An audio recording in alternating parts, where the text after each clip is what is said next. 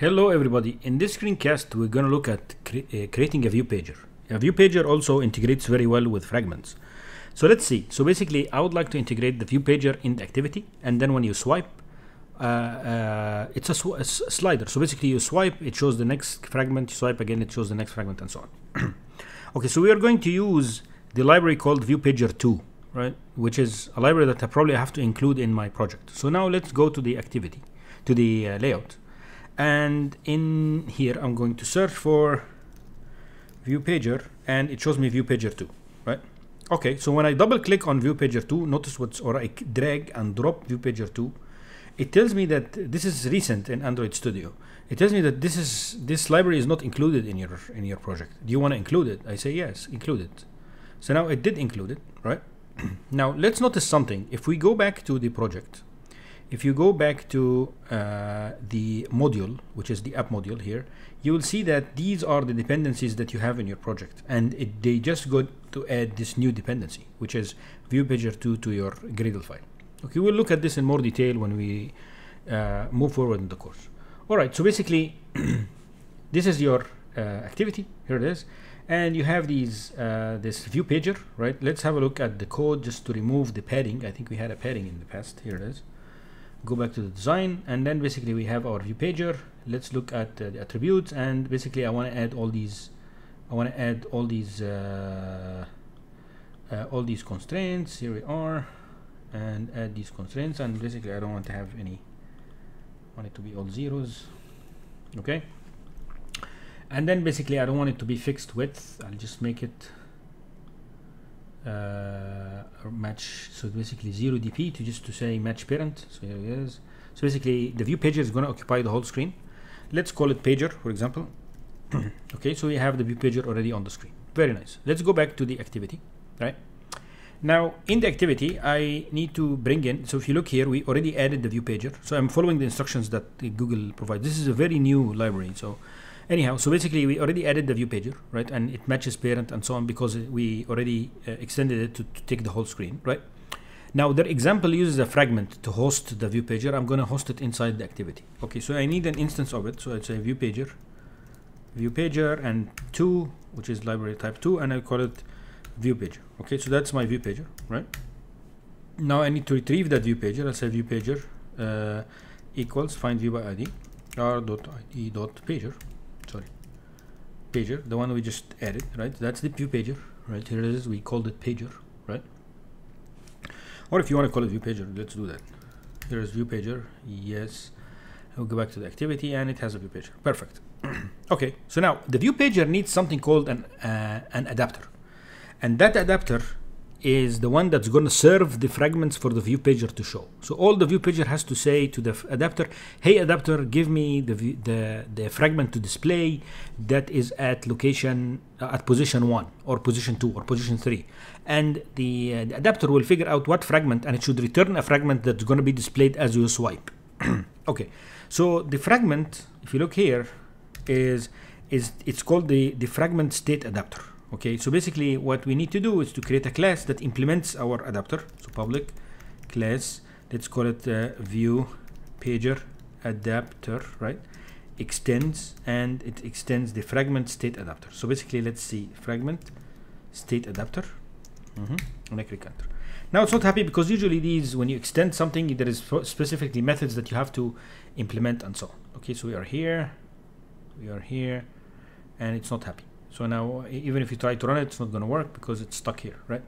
Okay, public class extends this. Now it does not override an abstract. So you need to implement some methods. So I need this.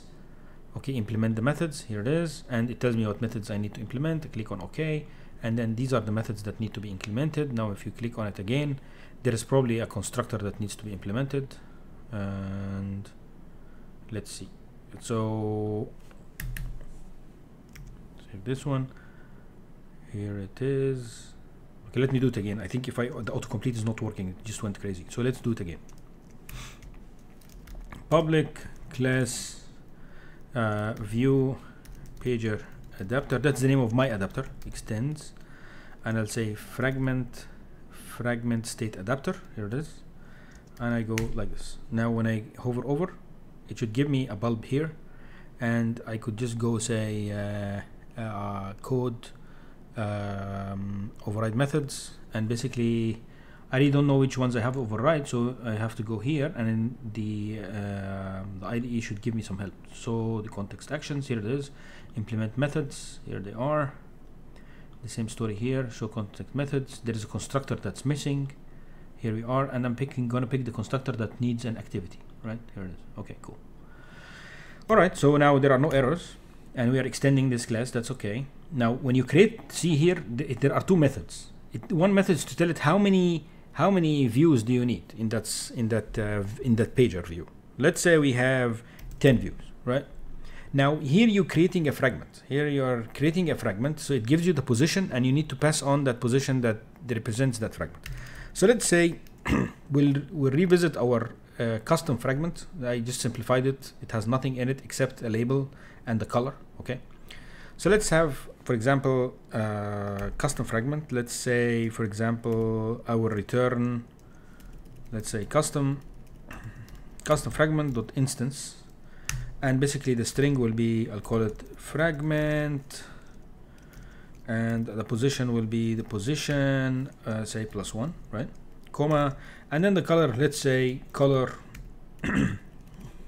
color dot maybe make them, for example, green. Okay, so I'll make all of them as green, right? So basically what's going to happen here is that you will have 10 fragments, you know, meaning that you can swipe 10 times, and each time you swipe, it's going to serve a fragment. Okay, so basically we just created the class here, but we need to connect things. So let's copy this class name. Here it is. I'll call it my adapter, or we call it ViewPager Adapter. Here it is, the ViewPager Adapter. And then all I have to do is tell the ViewPager.setAdapter, and I give it the adapter name that I created, which is I didn't create an adapter yet, so basically I need to instantiate this adapter. So here is the adapter equals new ViewPager Adapter, and you need to pass it the activity, which is this, right? And then basically you go back to the ViewPager and you say set adapter, the ViewPager Adapter. So I set it. So now I told the adapter, I told the ViewPager about the presence of that adapter, and the ViewPager will come in and say, hey, serve me the first screen. Basically this means the position 0, and then position 0 meaning that we're going to create a custom fragment, and it's going to be green. So now if we go to the application here, let's run it and see what happens. So we scroll, I ran it, here it is. And you can see that it still has this enable disable. Let's remove this. So it just removes the confusion. I remove that switch, we don't need it. Okay, let's run it again. Here it is. So basically when you run it, you see fragment 1 here. Let's make it a little bit bigger. Let's say text size, and I'm going to make it, let's say 30 dp, so that 30 sp, so you could see it. Let's run it. All right, here is fragment 1, and then as I swipe, it goes to fragment 2, I swipe, goes to fragment 3, and you can see it goes to fragment 4, 5, 6, 7, and so on. So basically I could, you see that right now we are showing different fragments, right? So, and the what do you call it? The ViewPager is taking care of this. Basically all what's going on is that when you are swiping, it's going to the adapter and asking the adapter to serve it a fragment at a different position. We can also maybe introduce colors if you want. So let's say we have 3 colors. Let's say var, so let's say it's an array of integer, an integer array colors equal this, and basically I'm going to say color dot red, color dot green, right, and then color dot say blue. Alright, so basically what I'm going to do is that whenever you are serving these fragments, I'm just going to pick one of the colors from the array.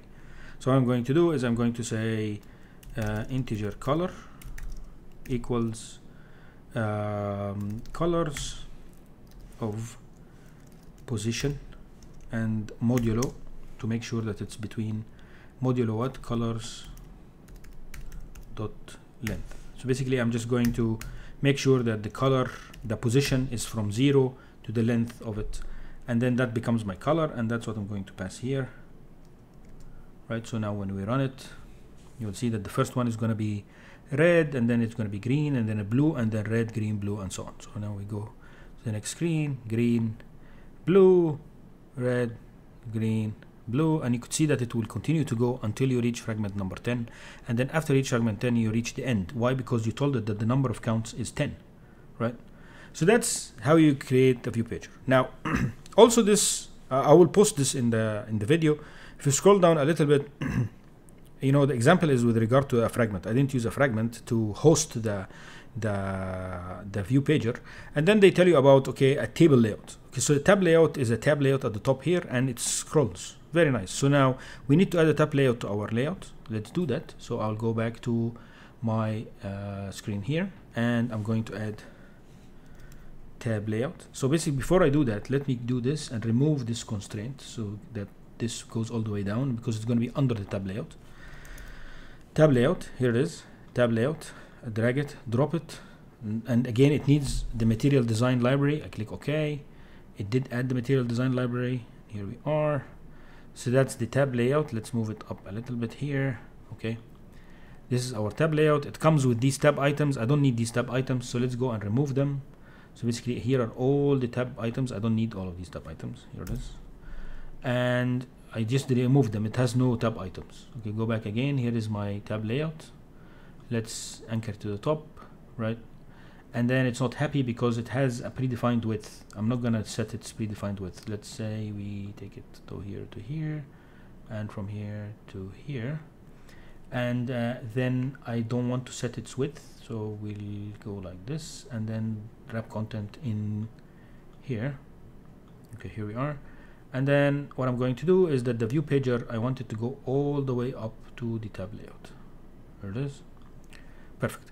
So now it seems that this tab layout is not happy for some reason. The tab layout is up here, and then under it is the ViewPager. Let's have a look at the code. Okay, so we have the tab layout. The width is 0. I'll make it the width is match parent, and then the height is wrap content. Okay, cool. So now let's go back to the layout. Let's see if this is going to work. It doesn't seem that it is. So here it is, and it's tied up here. And what about if we do this? This the width match parent, the height is wrap content. Okay, we're good. So let's see. So then we have the tab layout. Now it's called tab layout here. Perfect. Okay, good. So now what I'm going to do is I'm going back to the code, and let's see how we can set up the tab layout. So again, if we scroll down here, it seems that it's very simple. All you have to do is get the tab layout, tab. Okay, it's not working. It's pretty interesting. It can't find it. Yeah, here it is. Here's tab layout. The tab layout. No, I don't want a table layout. It's tab layout. So maybe that's why it's not working. Let's have a look. Again, it's tab layout. Let's go to the code, and it's called what? Tab layout. We're good. So yeah, it should work. So we go back to your activity, and I'm going to use tab layout. Tab layout. Here it is, and it's not happy. I'll just do option enter. Here it is, my tab layout. Here it is. Okay. Perfect. So I have an instance of the tab layout here. I can get it through tab layout equals find view by id r.id.tab layout. So I got the tab layout, right? And then basically now I just need to create something called the TabLayout Mediator, and then that's the one that's going to pump these labels. So basically you need to pump these labels. You give me a position, I give you what the label is. All right, so what I'm going to do is new tab layout mediator, tab layout mediator. Here it is, mediator, tab layout mediator. It can't find it. So basically there's a problem in the syncing. So let's go back to the project, and we say build clean project, and we click the build again. Okay, basically it's going to build. Let's look at the Gradle thing. Yes, it did add the material design. Okay, we go back again here. All right, so now let's see if it's going to work. Tab layout mediator. Okay, let's do this. New. It should work, by the way. So tab layout. Here it is. Tab layout mediator. Here it is. and it needs the tab layout, which is I have an instance of it, and then it needs the view pager, I have it, and then a new, it needs something else. So basically if you hover over and you right click, show the context, and it needs that variable. So it's not this one. So basically we need to create a new tab layout. So now if I comment this out, I'll show you. So when you say new TabLayout Mediator, okay, and you hover over here, right, and you click here, basically it should give you the list of variables. So one of the variables is the tab layout. Okay, here's the tab layout, view pager, and then there is a method that there is an anonymous class that we have to implement, and that anonymous class shows up enables us to implement it. So basically that anonymous class is called TabMediator.ConfigurationManager. So basically here it is, TabMediator, TabLayout Mediator dot configuration strategy. So basically we need to implement this. Okay, we need to implement this. So we say new, here it is, and strategy, configuration strategy, here it is, and basically that should implement this one. So it's not implementing it for me, and it's pretty weird. So now when I go here, implement the methods, click OK, and here we go. So it did implement it for me. So basically all what I did, let me do this again just to show you. I just created a new tab layout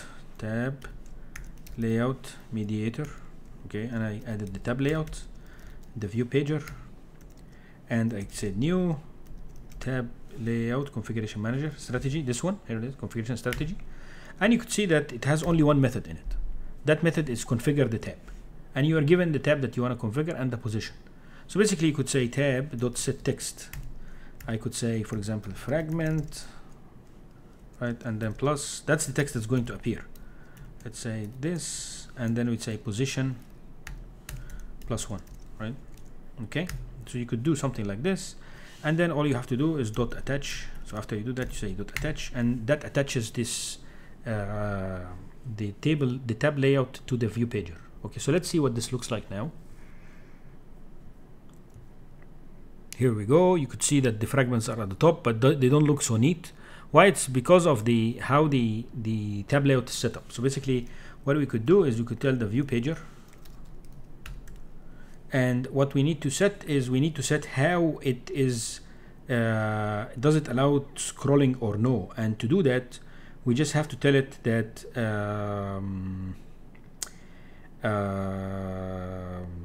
we need to set its tab mode. So basically not the view pager, we have to do this in the tab layout. So here is our tab layout, something called the tab mode, tab layout.set tab mode, and we need the scrollable, and we need it to be scrollable, as I remember. It's mode scrollable. So yeah, so that's the name of it. So it's MODE scrollable. So basically we need just to make it scrollable. Now you see they are not scrolling at the top here, but if we make the mode scrollable, they're going to be scrollable. Right, so we run it again, and here they are. This is the first fragment, the second fragment, third fragment, fourth fragment, fifth fragment, 6, 7, 8, 9, 10, right? And also you can swipe, right? So you could see that this is the integration of the view pager and the tab layout. I know it's a little bit involved, but it's very simple idea. The idea introduced here is something called the adapter, right? And that adapter, all you have to do is connect the adapter to the view pager, and then the view pager is going to ask the adapter, hey, give me a fragment, and it gives you a fragment at a specific position. And it also, the adapter controls the number of fragments that are going to be in a number of screens or number of fragments that are going to be pumped out. All right, please enjoy using this view pager and tab layout, and please let me know if you have any questions. Thank you.